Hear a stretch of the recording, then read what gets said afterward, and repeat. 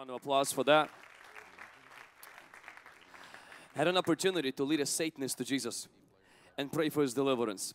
This kid came to the conference, got dragged by his parents, had enough drugs for 4 days, then ran out of drugs, went outside and bought heroin for $400.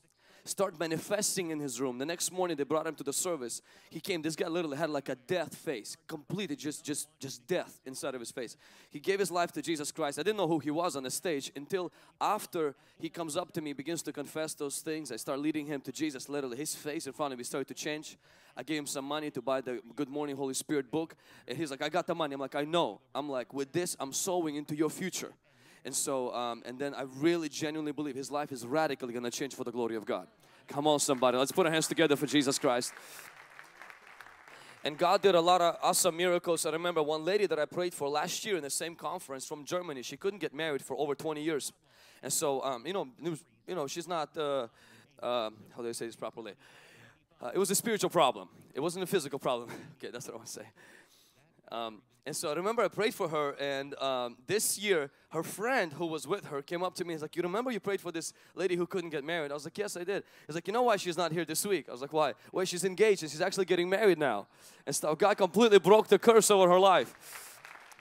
Now, not every person who's not married has a curse, okay? But in her case, it was because she really wanted to get married. I remember I had a word of knowledge, and one person sitting right in the first row had a big shoulder problem, and God instantly healed them. I remember praying even for deliverance, many cases of deliverance. One particular that really stood out to me is when one lady had a dragon in a dream that entered into her, and then because of that, she heard in a dream, from now on you will seduce men. She started to seduce married men, and she was married herself, 5 children, wonderful lady, wonderful husband, Christian lady, devout to God. She says, something comes on me in the room, and these weird men begin to be attracted to me, and I cannot control these intrusive thoughts for other men. Though I love my husband, and my husband is wonderful.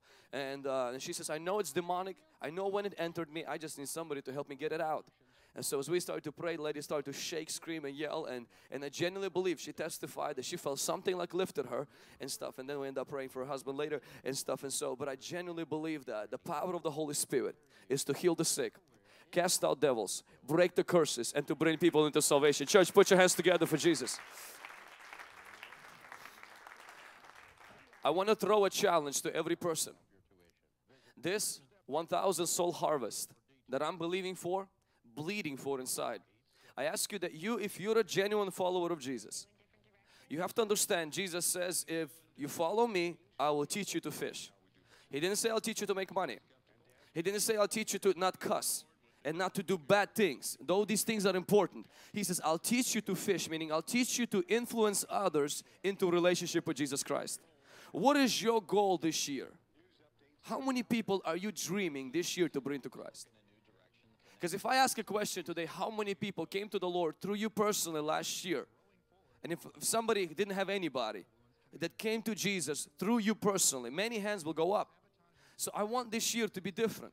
A gentleman came to me before the service and he said, Vlad, last year, he said, my dream is to see 10 people give their life to Jesus this year through me. And I said, why don't you bump it to 50? He said, you have to understand that last year, it's been the first time in 20 years that I led somebody to Jesus Christ.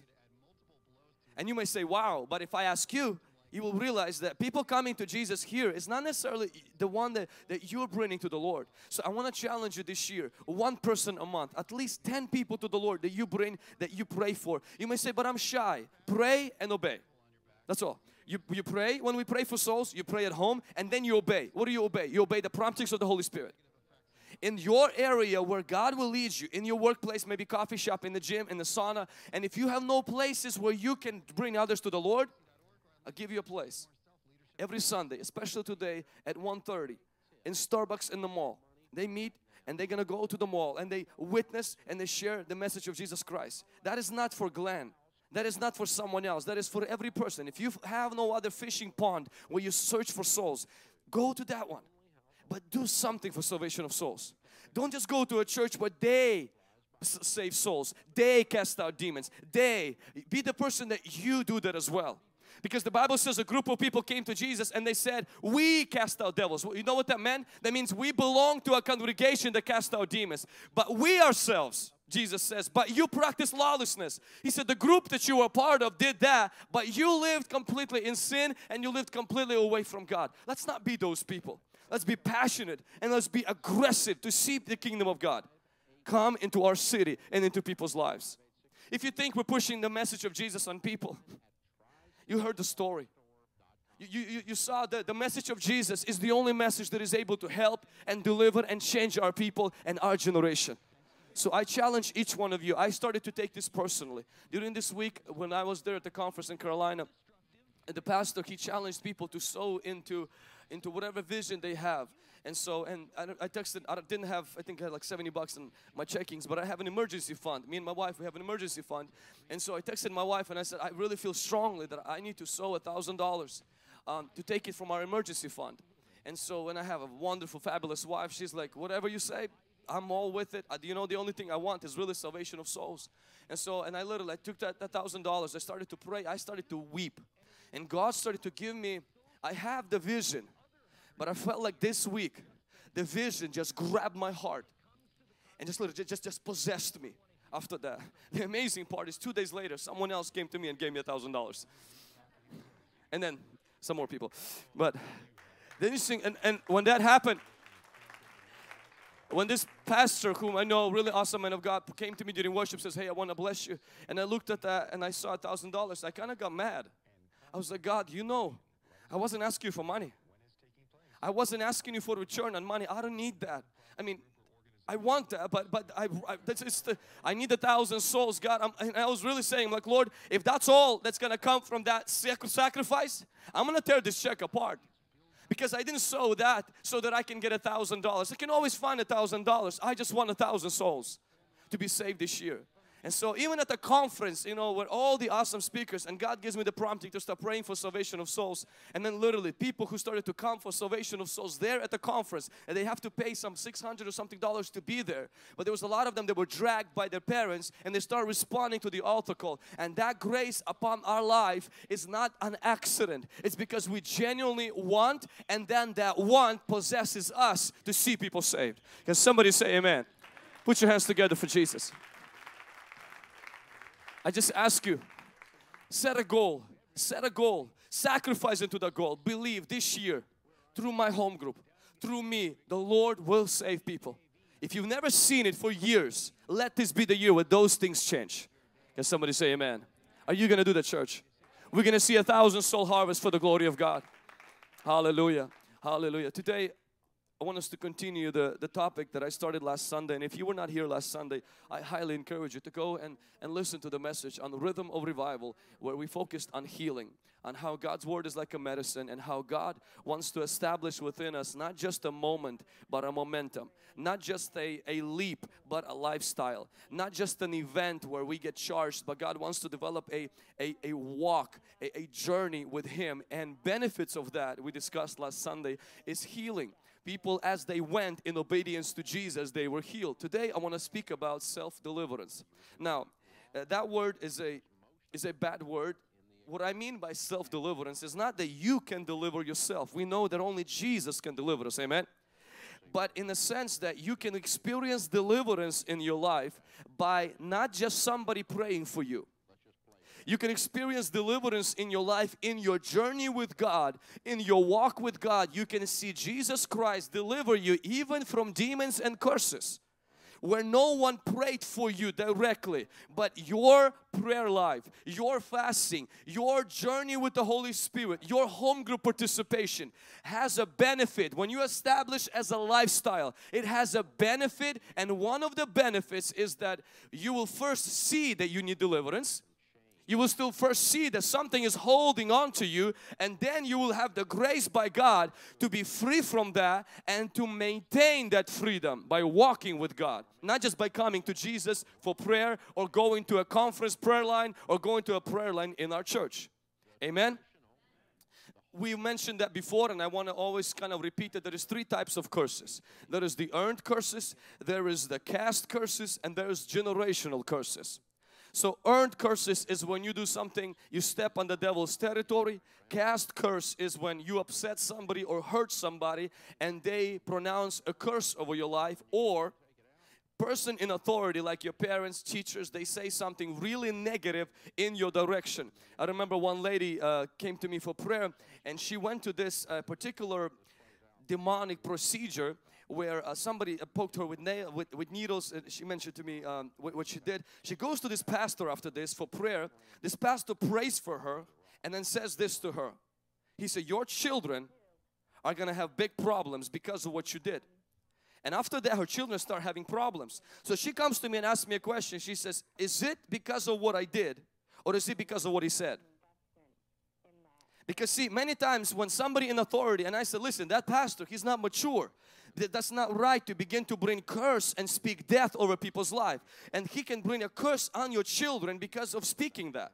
And so we prayed over that. We break even the power of those words. That's called a cast curse. When you pronounce curses on other people. Generational curses, something that repeats in your life, goes from one generation to another. A lot of addictions, a lot of sicknesses, and a lot of demonic attacks in people's lives are a result of things that are generational. Meaning you're not the first person in your family to face this. Amen. In Deuteronomy chapter 28, we see 7 symptoms of curses. I will go through this quickly. If you have a Bible app called YouVersion, you click on events there and you will see the notes for this message there in detail.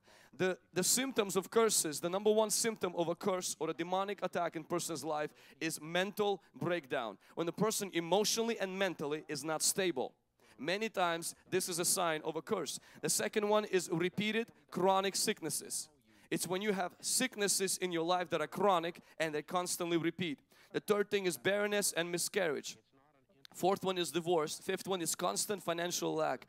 And sixth one, repeated accidents and premature deaths, or when people do not die at the right time.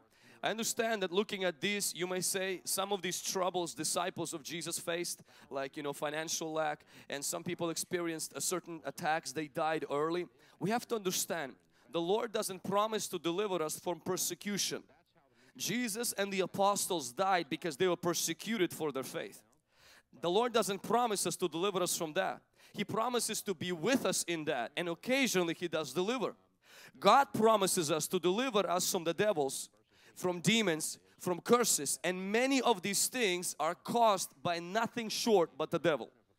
Amen. Today we're going to focus specifically on the issue of addiction, on the issue of bondage. In the gospel, in the Bible, there's a verse in Romans chapter 8 verse 15. It says this, for you did not receive the spirit of bondage. Somebody say spirit of bondage. You did not receive the spirit of bondage. Bondage is an addiction. I want you to see here that Jesus is revealing through the writer of book of Romans that there is a demon behind addictions. Repeated unbroken habits many times have a spirit behind them. And if you ever been addicted to something, you can testify to the reality of the fact that you don't want that, you're fighting that, you're putting all kinds of guardrails against that, and that keeps slipping you and pushing you back in. It's not because you're a bad person. It's not because even you lack willpower. Many times, listen to me very carefully, Bible says many times it's because we received spirit of bondage. And Paul is trying to say that God didn't give us that. That came from someone else. Some other spirit gave that, and it's the devil's spirit. I've read a list of addictions. 40 million of people in the United States are addicted to smoking. 4.2 million are addicted to marijuana. 18 million are addicted to alcohol. 1.8 million are addicted to painkillers. 821,000 are addicted to cocaine. 426,000 are addicted to heroin. Thousands are addicted to gambling, sex, internet, shopping, and that could be an addiction. Video games is a huge one. Plastic surgery. When people are addicted to gluttony, when they constantly eat, small little trouble and they go into eating, and that could become an addiction. Chewing ice, eating rocks, eating nails, eating coins, eating chalk, eating clay, eating feces, ashes, dirt, toilet, and paper. These are now actually have names for these dysfunctions when people are addicted to. And of course, addiction to pornography or addicted to watching explicit material. And these are addictions. Many times behind these addictions are demonic spirits that hold people captive and hold people in bondage. Today, through this message, I want to help people who are in addiction. Myself experiencing certain of them and seeing God's grace in helping me to overcome, and having a church where we see people who've been free. I want to share just a few simple thoughts that will help you to get strengthened to receive freedom from God. And then we're going to pray against the spiritual forces behind addictions. And we're going to pray for the viewers who are watching us who have those addictions in Jesus' name. Can somebody say amen? If you have your notes, I want you to write down point number 1. Stop dating Delilah. Stop dating Delilah. Now Delilah, I don't mean that particular girl. Delilah speaks of a woman in Samson's life that Samson asked, listen to this, he asked her to bind him. Delilah represents people in your life you like, but you know you shouldn't be with. They trigger the sin in your life. It's the circles in your life that if you go, you feel so relaxed, your guard is down, and then they bring the alcohol, and you know that for you that is a struggle. So you put yourself in a way where Delilah, something you like, but it's not something you should be around, and then she binds you with ropes. But because you tell yourself, I can break them, you keep breaking them, but there will be a day when Delilah will bind you with a rope, you will not be able to break. The Bible says he got up and said, I will loose myself as before, but the Lord left him. God's protection is on your life, but that protection begins to lift when you step into the house of Delilah. When you step and you lay your head on the lap of Delilah.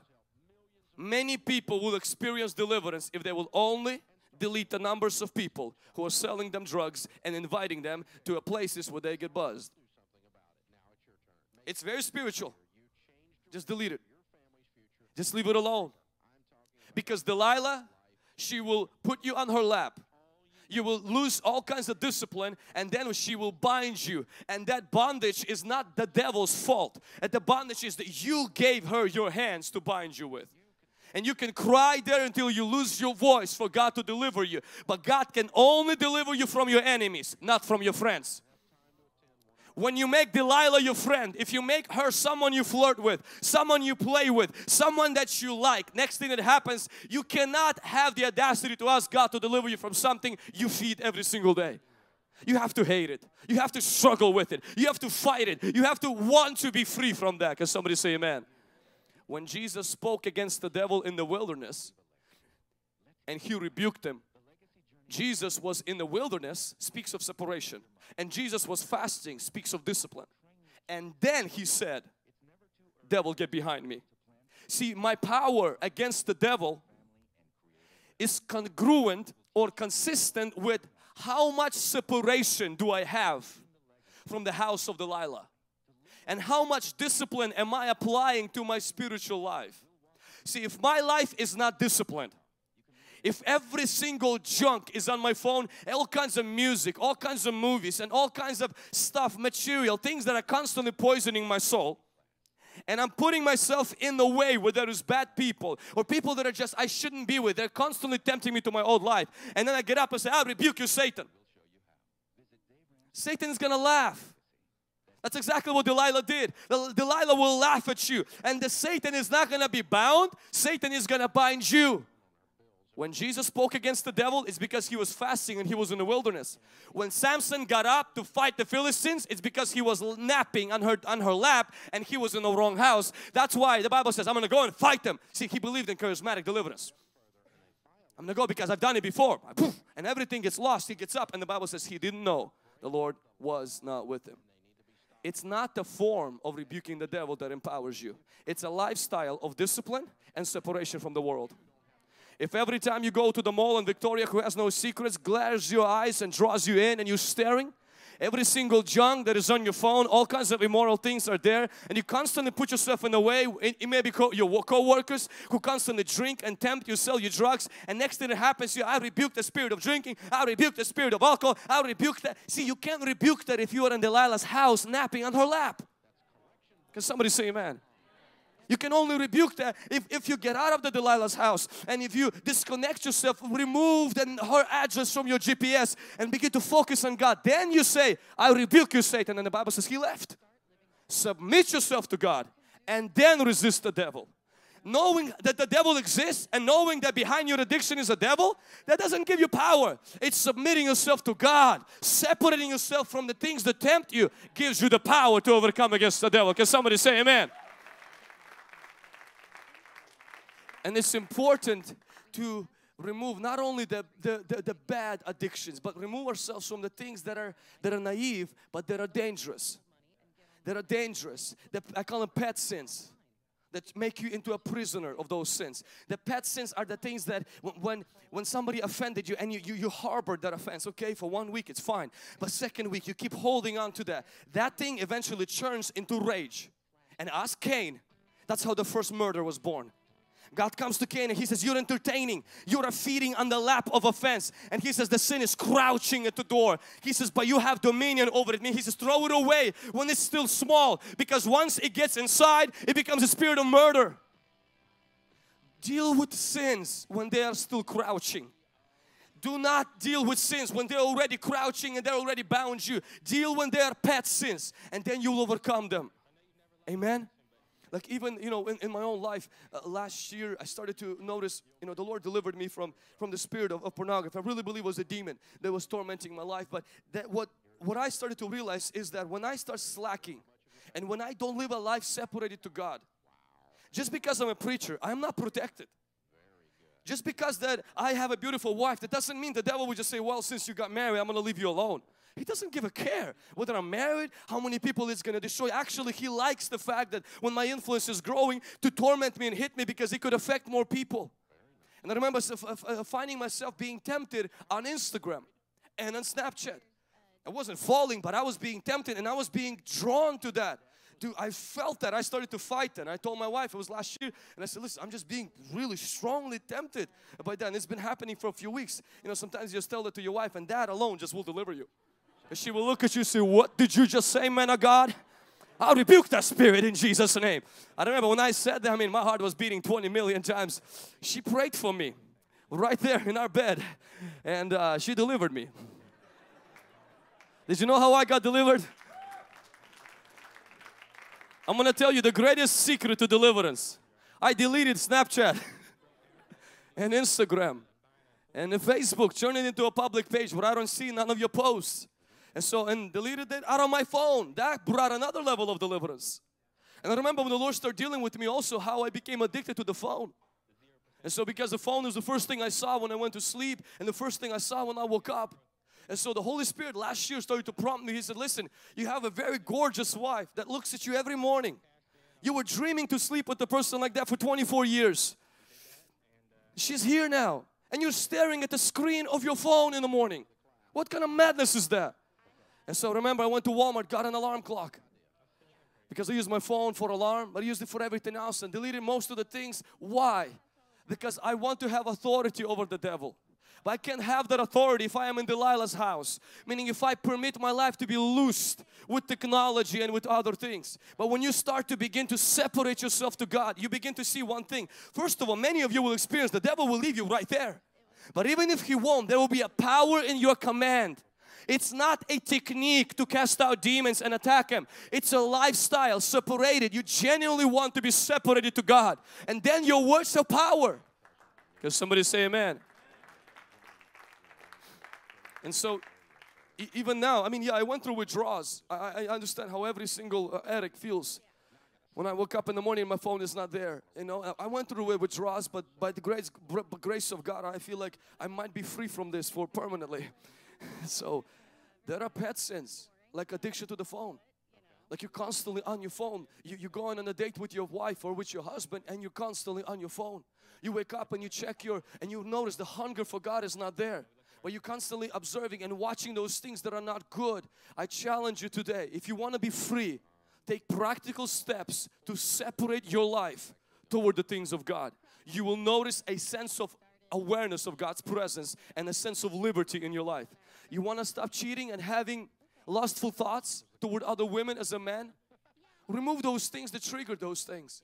Remove the hang out with those friends, but they're my friends at work. I'm influencing to Christ. Come on, give me a break. You've never invited them to church. And plus the way you guys talk and what you drink and what you do there, if they come to church, God forbid they see you in church. The best thing, leave it alone. You need to anchor yourself in Christ first before you go winning those people who are more committed to their addiction than you are to Christ. Come on, somebody. Amen. Number 2. Increase fire in your life. Increase fire in your life. You want to be free from addiction. Practically look at your life. In which areas am I allowing the trigger points? Who am I hanging out to that constantly draws me into, and which habits do I have that are constantly doing that? Sometimes brothers come to me, you know, in the conferences that I go, and they ask me to be delivered from pornography. And when I give them the idea that they can delete their social media, they looked at me like I asked them to kill their mother. Look, you mean to say that I can disconnect my cable, my NBA pass and not watch football game? What am I going to do? I was like, you will be surprised. Because many of you are too busy proving to people you enjoy your life that you don't have time to enjoy it. And if we disconnect, especially a little bit from the social media, put it in the right place, we begin to recognize, listen, actually God's Word is powerful. You know, every time that I fly, I'm on this. Let me get off of this horse before I lose myself in this. But every time I fly, you know, Delta, especially anything that over 2 hours, they have free movies. And I'm not going to lie to you, secretly, I always looked forward to the flights because I could catch up to the, you know, latest movies. And then, you know, when you're a preacher, you kind of always want to look around, make sure nobody's watching, that you're watching. As you know, you're watching some of those action, people beating each other up, and so, and ever since, you know, the beginning of this year, there's one of the things that I started to really not just trim, but put it under the foot of the cross is my deep addiction for action movies. And so flying to this conference and flying back, I found out how much hunger for God's Word you can develop if you just say no to movies. Amazing. How much stuff you can get done if you don't watch movies. I've learned quick books on the way there, on the way back, got the message. Read Bible like 10 days ahead, and I realized, like, sitting there, and the more you do something, the more appetite you have for the very thing that you do.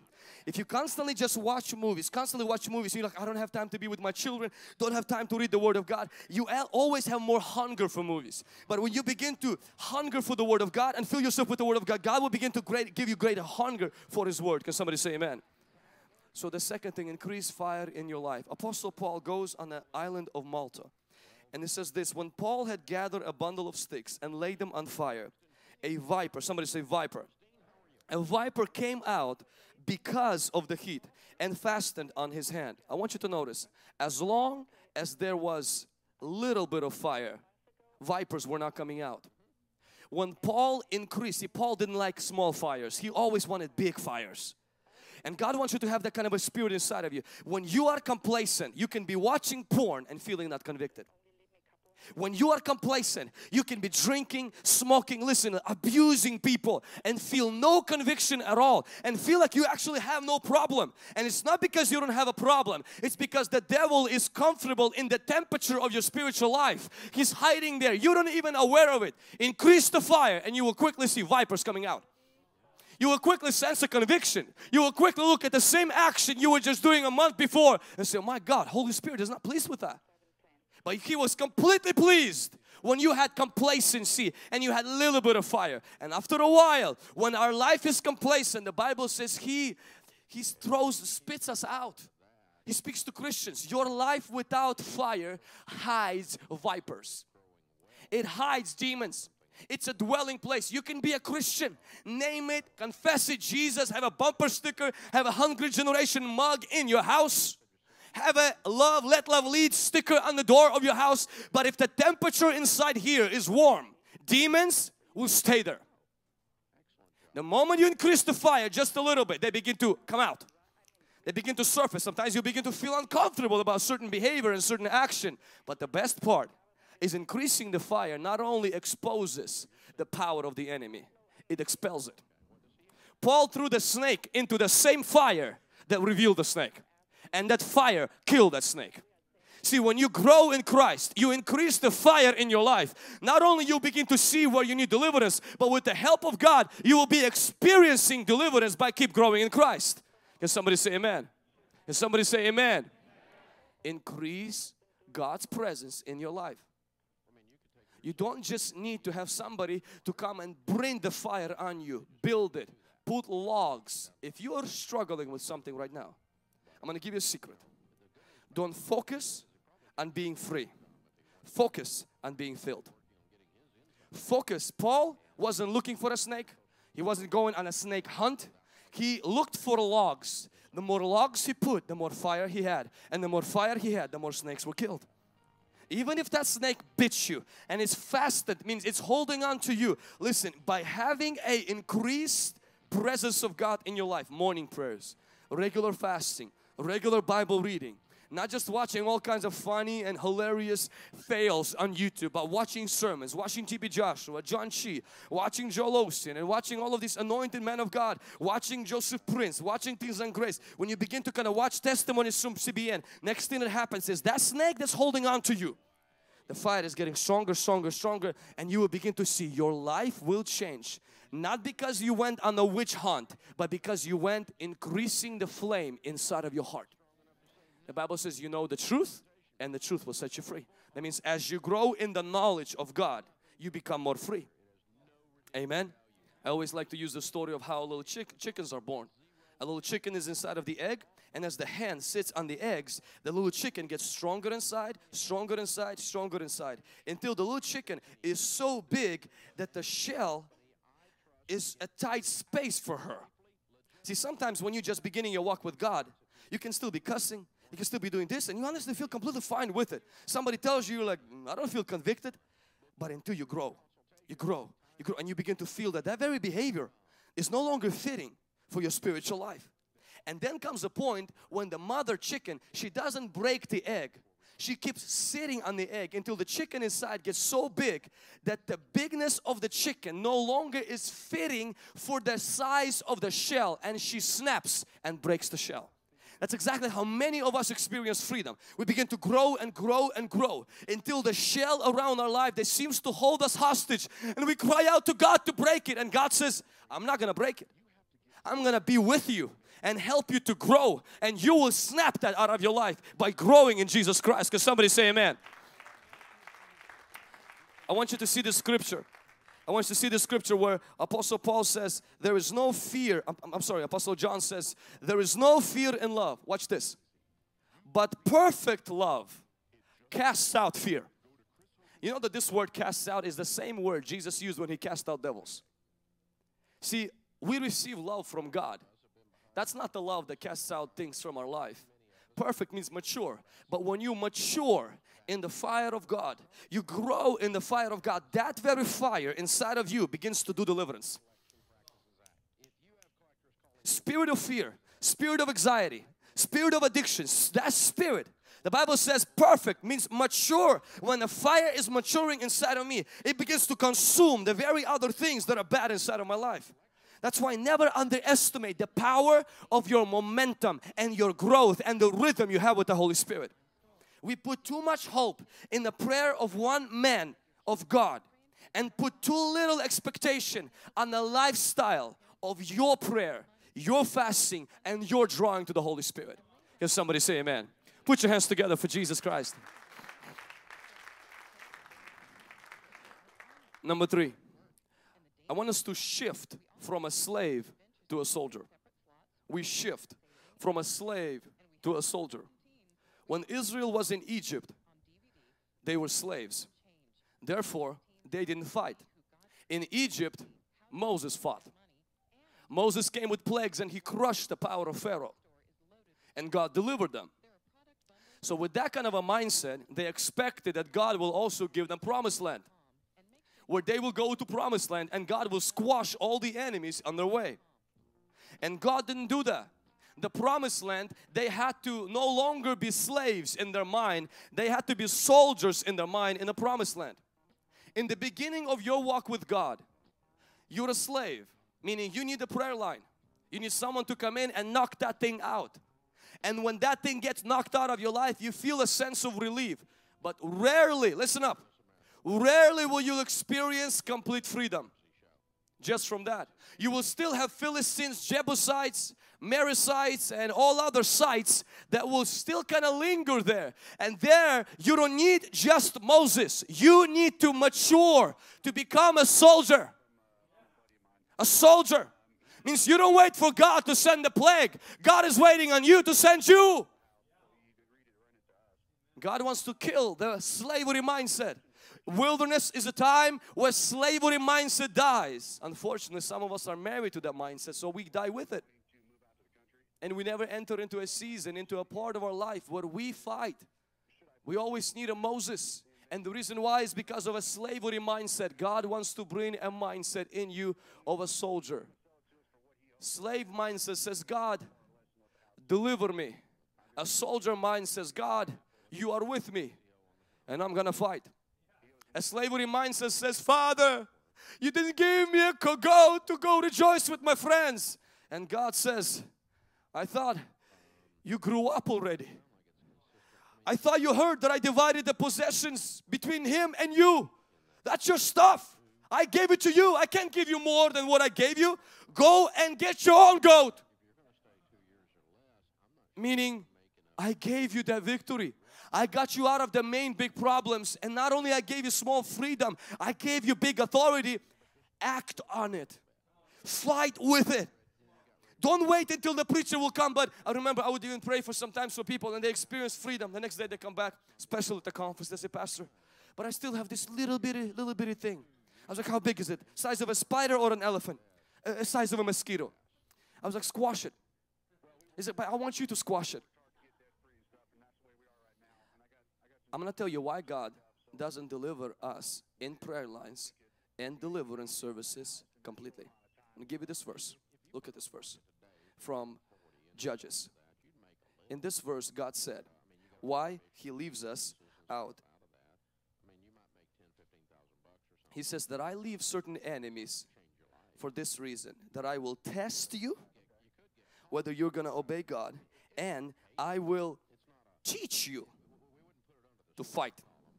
Two reasons. Anytime you wondered why the Lord didn't deliver me completely, why He gave me just the main deliverances, I want you to remember this. Test. Somebody say test. So it means God is testing. When you're still struggling with that, will you choose to obey me? Because it's not hard to obey God when nothing is pulling for your attention. Test. And then secondly, He says, I will teach you. Somebody say teach. What does God want me to teach you? Not patience, but fighting. God doesn't want to teach me to struggle. He wants me to teach me to fight. God doesn't want to teach me to strive. He wants to teach me to fight. He says, I will teach you to fight. God allows certain things to linger in your life, to build within you a mechanism of a warrior. Because even when you overcome that issue, you will still have many other battles to fight that will not relate to you. It will relate to your destiny and destinies of other people. And you will need the skills to be a fighter. Jesus wept, but He never complained. Jesus wasn't a whiner. Jesus was a warrior. God isn't interested in just delivering you from slavery. He wants to form within you a soldier, and to do that, sometimes certain things are left on purpose. God leaves those little mosquitoes and those little spiders. Why? So you will exercise your dominion. But you keep saying, Lord, but you do that. And God says, I gave you that power. I want to help those people here who maybe feel like, but the addiction that I have, the struggle that I have is so much stronger than I. I want you to remember this. Bob Larson is the one that told me this. He said this, he said the part of your life Satan doesn't have is always stronger than the part of your life he does occupy. And the story, he used the story that really kind of helped me. He says the guy who had thousands of demons, he was running naked, he was already mental, he lived on a graveyard, he was chained up and broke every chain. Yet there was still small percent that the devil couldn't take him. Running naked, living on the graveyards. But there was one thing Satan couldn't take. You know what he couldn't take? He couldn't take his ability to run to Jesus. Imagine, naked, out of his mind. Still the Bible says when he saw Jesus, he ran. He didn't walk, he didn't jog, he didn't drag. He ran to Jesus. And the second thing Satan couldn't take is the Bible says, and he worshiped Jesus. And the demons started manifesting. See, when you start using the part of your life that is still free and push it to the maximum, you will find yourself at the feet of the Messiah, delivering you from those parts you have no control over. Hallelujah! Hallelujah! The part you have freedom over, use that. Maximize that. Push that through. If a mental guy, naked on the graveyard, could still find a flickering light inside of him to say, yes, I'm naked, yes, I'm crazy, but I'm gonna run to Jesus and I will kneel before Him, and the demons took over and they were free. Amen. Because we know two things: demons never bring people to Jesus, and demons don't worship Jesus. Why did demons fall from heaven? Because they didn't want to worship Him. And anything you know about demons is this: they always draw people from God. That's why many times when it's your day of deliverance, you start feeling sick in your stomach and you quickly run to the toilet. Or you need to go home, you feel that rush. Every time, demons never bring people to the prayer line. They try to cause people not to come to the prayer line. So the fact that we know the devil didn't bring him to Jesus, he somewhere inside found this small 1% to say, but I'm gonna fight. I'm gonna drag that naked, out of my mind body, and I'm gonna drop it at the feet of Jesus. And that's where his freedom came. Don't give too much power to the devil. Even if he got 99% of you, that 1% is more stronger than the 99 he has. Devil is no match to the power of a human will, because we were made in the image and likeness of God. God will never and ever let the devil take 100% of you. Can somebody say amen? If you're addicted to drugs, if you're addicted to alcohol, if you're addicted to pornography, if you're addicted to gambling, and you may feel like, but I keep falling, I keep tripping, and I just don't have any power. No, you don't have all the power. But listen, do not discriminate yourself. Don't let the devil lie to you that you can't change. No, you can. But with the power of God, when you use the little bit that you have, God will say, I will step in. I will help you. And I will get rid of those demons, even if it's 6,000 of them. Come on, let's put our hands together for the Lord one more time.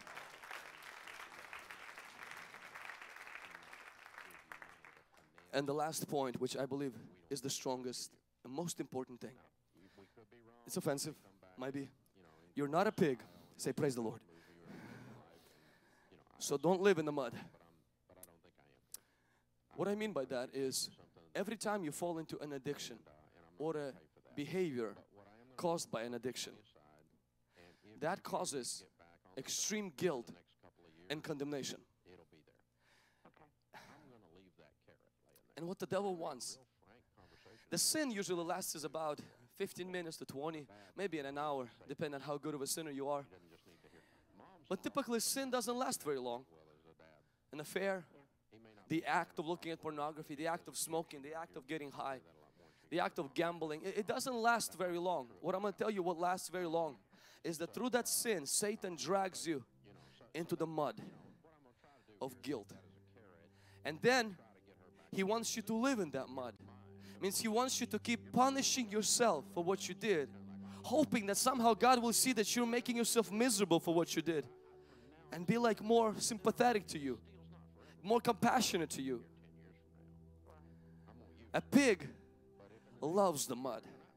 A sheep cries in the mud. Sheep fall into the mud as well. But pigs, they run, they play, they live in the mud. You are a sheep. Mud is not your world. But sometimes through sin we get slipped and we fall. One of the principles that I've learned, the first time when I was a teenager, very young teenager, when I came to the pastor and I confessed my sin of falling into pornography. It was a few days before the encounter. We had an encounter that I was leading, and I was supposed to pray for other people to be free on Friday.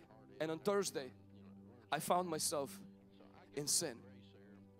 The shame and the guilt that I felt, it wasn't equal to, I think if I would have cut myself to pieces, the pain wouldn't feel to that. The embarrassment, the shame, the hypocrisy, it was unbelievable sense of just, I am a young person, I don't know how to even deal with it. I remember I ran to the pastor and I said, I can't do this encounter. I need the encounter. And pastor told me something during that time. I don't remember the exact words, but I know how it made me feel. that forever helped me to deal with any kind of sin or weakness in my life. And he used the phrase, he says sin is not Satan's goal for you. He says sin is his method. His real goal is where he's succeeding right now, is guilt and shame. He says, how long? He says, what pains you? What hurts you? Is it the sin? I'm like, no, it's not the pornography that was hurting me. It was the guilt that was hurting me. I want you to know one thing. Sin is not the problem.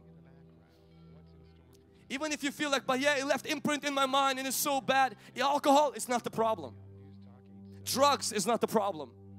God is able to forgive you in a very second that you ask Him for. But the problem is this, is that when you ask for forgiveness, because you don't receive forgiveness, you keep punishing yourself and devil keeps you in the mud. And sometimes we sin for 15 minutes, but we are in guilt for 15 days.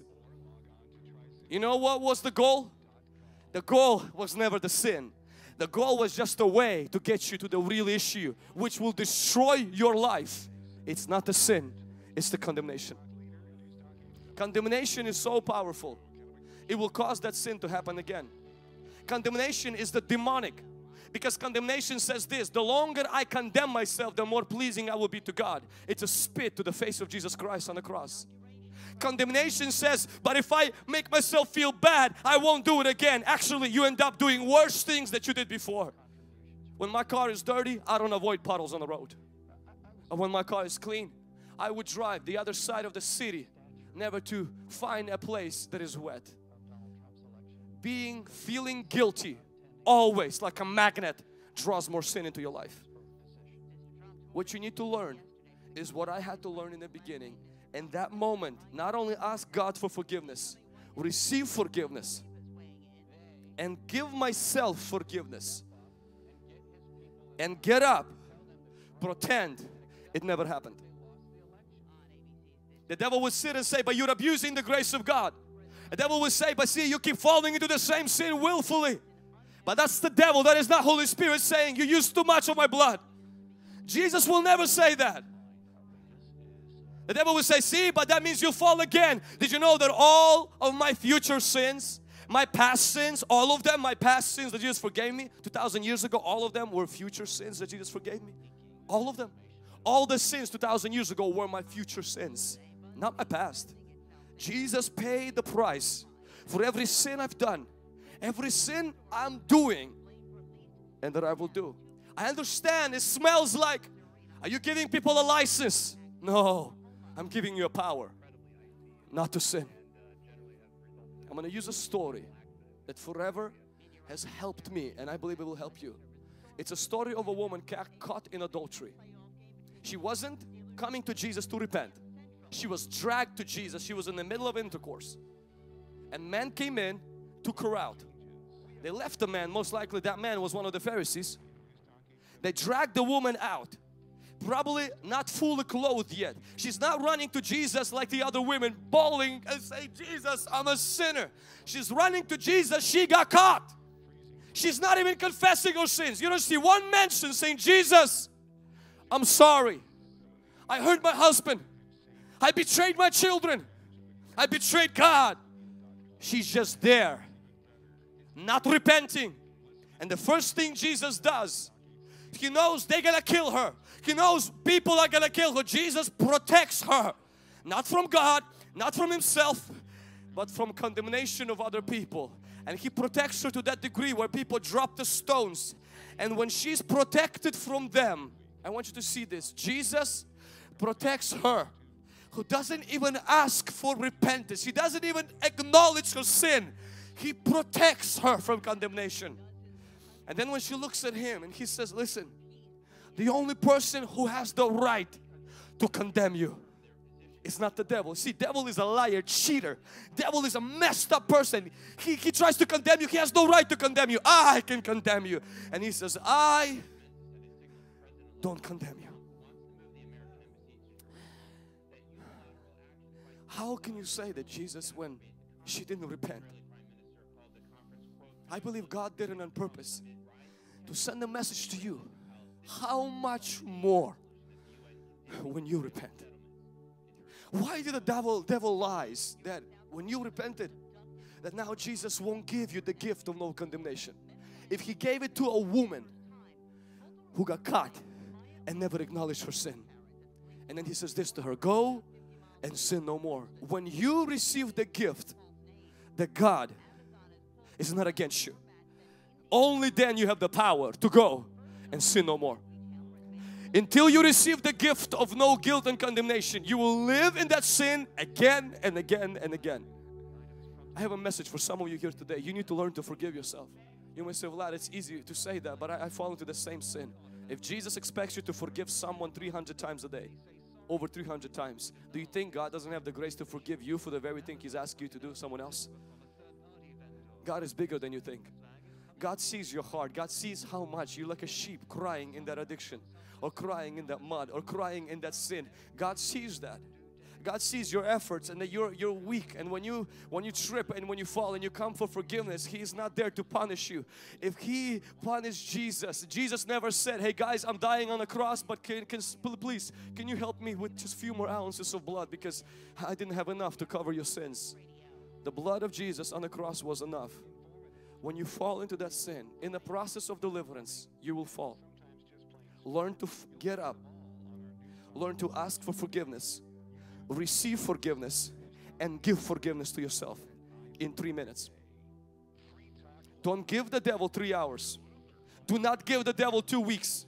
Don't give yourself, say, well, next day. No, right there on the spot. Guilt raging like a sea inside of you. Demons screaming from every single side. A repeated cycle. You only see how you fell. In that moment, see the blood. See the Son of God nailed to the cross for people like you. See His blood touching you and receive it by faith. Just receive it by faith and then tell yourself, this never happened. Why? Because the cross happened. And you will walk out of the room and the devil will say, it did happen. You will say, shut up in Jesus' name. And you will tell the devil to get off of you. You will see this. You will sin. This is what's going to happen first. You will sin less, and then you will sin no more in that sin. That's exactly what happened to me. As I learned to get up faster from that sin, I fell less frequently. Until few years after those teenage years, I've seen the victory over that sin. It happened supernaturally. It didn't happen after a particular prayer meeting. It happened because I wallowed up in that guilt for weeks. Pastor taught me, shake it off. He says, you're not perfect, get up. And I said, does that mean I can minister with sin? He says, no, nobody's saying that. He says, I want you to minister with God's gift of no condemnation, with God's gift of grace, with God's gift of power, of God's gift of the blood of Jesus Christ. Only then there is victory. Can somebody say amen? Can somebody shout hallelujah? Hallelujah!